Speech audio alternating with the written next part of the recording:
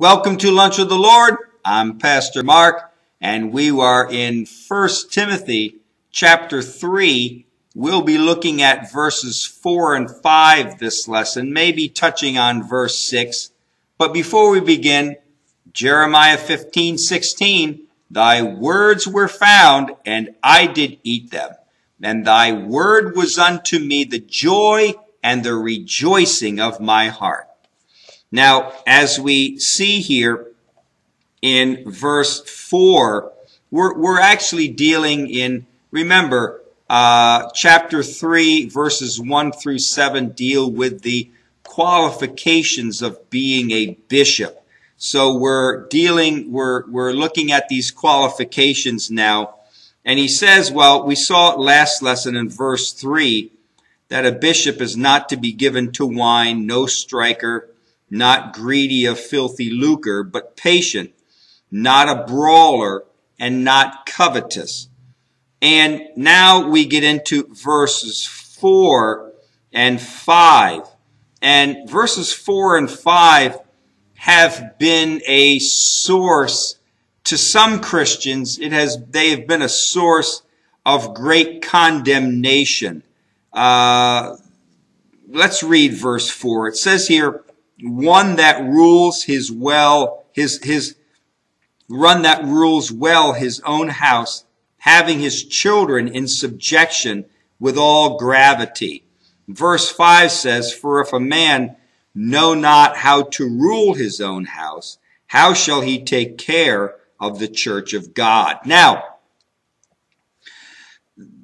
Christians, this has been a kind of a stumbling block to some Christians, because they look at this and they say, well, my house isn't that way, all right? And they don't think that they have an upright home that these verses require. And it doesn't matter whether this Christian is going for an office in the church or not. They read these verses on their own and they say to themselves, well, maybe I'm glad I'm not going for an office in the church, because my house isn't up to snuff like these verses say. But let's look at verse 4 and a little more closely, and then we're going to take a look at verse 5, and let's see what they say. The first thing we see is that it would seem that verse 4 is implying that a bishop has to be married. All right, it says here, one that rules his own house well, having his children in subjection with all gravity. And it seems to imply, again, that a bishop has to be married. But as we saw back in verse 2, that this is not the case.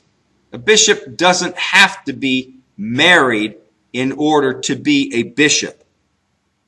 Another implication that is given is that if a bishop is married, and if the bishop has children, then the children should be God-fearing, Bible-believing children.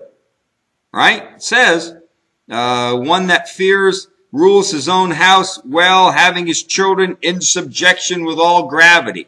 And the implication is that if you're married and you do have children, then those children are going to be Christians and Bible-believing, God-loving, praying children. But this is also not true. This is not what it's saying. Each person, even children, are accountable to God themselves, and we cannot force anyone to get saved. There are many pastors in the world today who have children that are not believers. I can't save anybody. God, listen, regardless of what you may think or what other people may think, we cannot save anybody, all right? Salvation is not in my grasp. I mean, if I could save someone, I would save them. I would save all people. But I don't have the ability to save anyone. Now, I do have the ability to be a testimony and to lead people and to teach people about God. But concerning salvation, no one has that power to save anybody. That's only in God's hands. Right? Paul said, right? One person waters, another person, one person plants, another waters, but who gives the growth? It's God. You can take that seed and plant it in the ground. Somebody can water it, but only God is the one who makes it germinate, right? I can't do that. I can't make it. I can't make it become a plant and grow. Same thing. It's not in us to save someone. I can't make someone be saved, right? I remember years ago, many years ago, I was working at a job, and a Christian friend of mine, he had children, and the children were young, but maybe a little bit, they were just regular children, but we worked, we worked with another person, and he was in a denominational church. I don't know if he was saved or not, but he was in a denominational church, and he had older children, teenage children, and they, of course, were upright, nice children, and so on and so forth. And, you know, this religious guy was somewhat, you know, looked down upon my friend, my Christian friend who had children, and was a good man of God.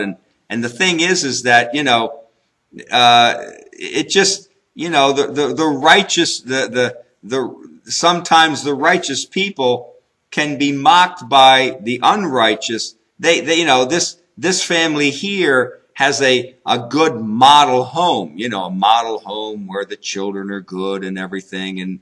And this person who's a Christian, he may have children that are a little wild, you know. and the thing, and this person, this father can somewhat look down or mockingly at this father here and say, what's wrong with you? You know, you're not the model Christian. You preach, and yet your children, look at your children, you know, you must not be a good father or good parents, you know, that kind of thing. And so this is kind of the implication that's given here. What verse 4 does say, what it does say, is that the children, whether they're saved or not saved, should be obedient and respectful. And that's what it's saying. It says here, verse 4, the bishop is one that rules well his own house, having his children in subjection. It doesn't say that they have to be saved, because a bishop doesn't matter. We can't, the father cannot save the children. The father can be an example and preach and teach.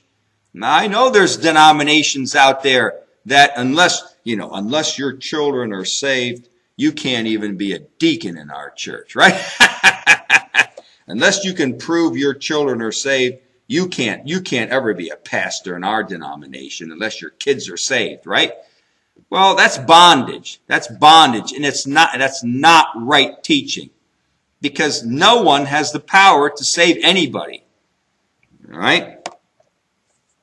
Why is it important that the candidate for being an overseer, a bishop, order his house well and have obedient and respectful children?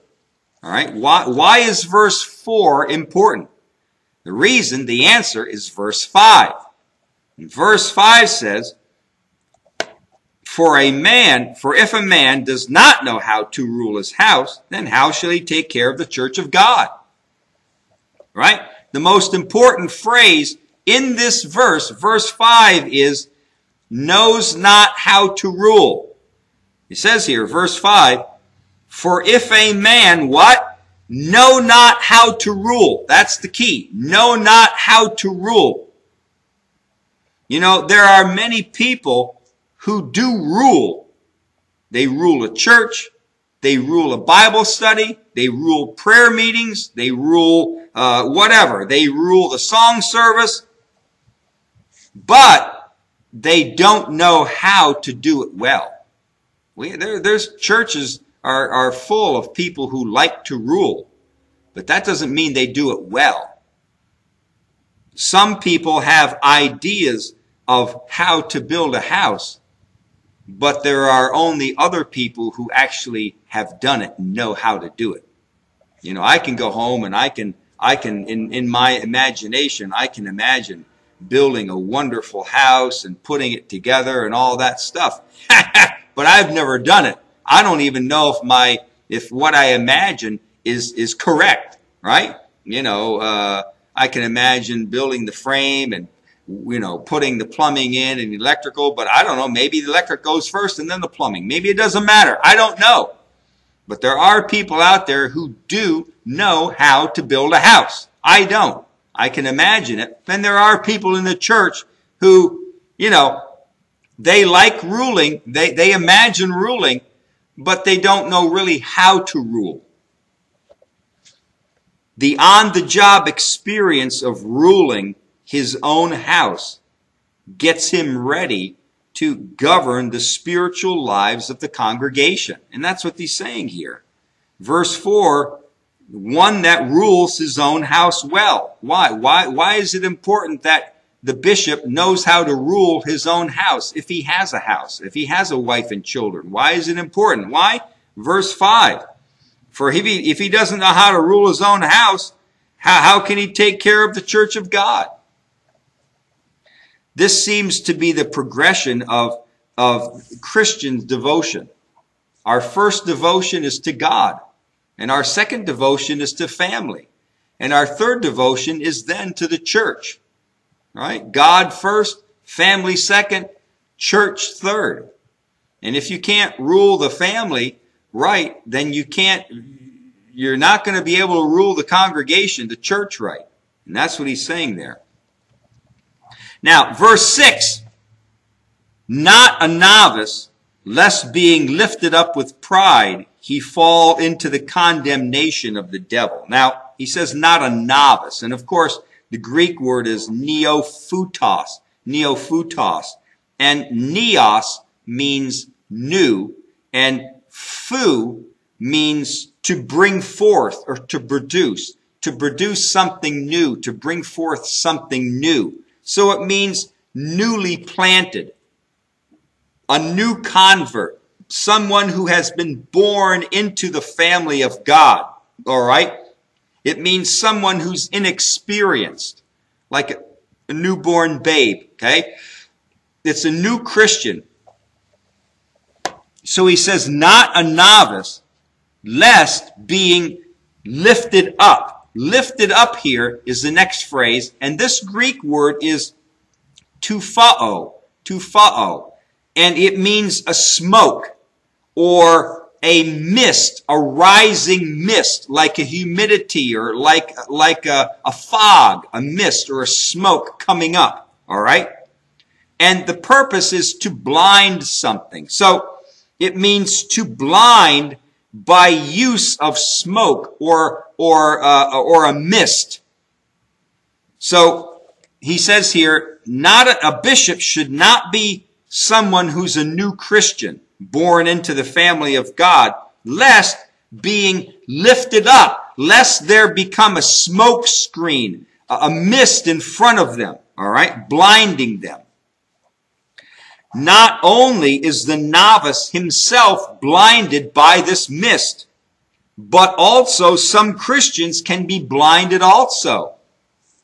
They get blinded. How do the other Christians get blinded? They get blinded because he is young and energetic. The other Christians see this newborn Christian, and he's young, and he's handsome, and he's got lots of energy. He's excited about the Lord, right? And the congregation gets blinded. They get smoked, all right? They get fogged out. They can't see. But the problem is that he isn't tested and isn't tried yet. Many times I've spoken on it. I'll speak it again. Is that too many times Christians see famous people, famous musicians or famous singers or whatever, politicians or whoever they are, somebody well known, and they get saved, right? And all of a sudden they say, oh, you're a famous actor.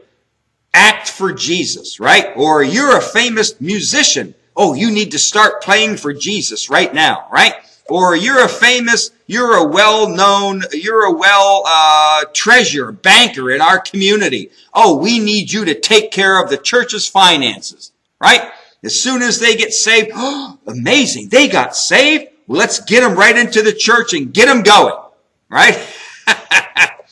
and Christians are notorious for doing that, for getting people in and putting them, wanting to put them in a position, right? And I'm telling you, the first thing, the most important thing that a newborn person needs, a new Christian needs, is to sit and do nothing but listen to the Word of God. Sit and hear the Word of God, at least for a year. Don't do anything for a year. Get them in, sit them in a pew. Don't ask them to do anything. They need the Word of God. They need to hear the Word of God. And they need to be trained in it. And to grow in the Word of God. They don't need to be pushed into singing around the community. They don't need to be pushed into whatever, acting for Jesus and making movies and things. No, they need to sit in and hear the Word of God, the truth of the Word of God. All right, we're going to finish there, and then we'll continue on next lesson. Until then, walk with the Lord. I know He walks with you.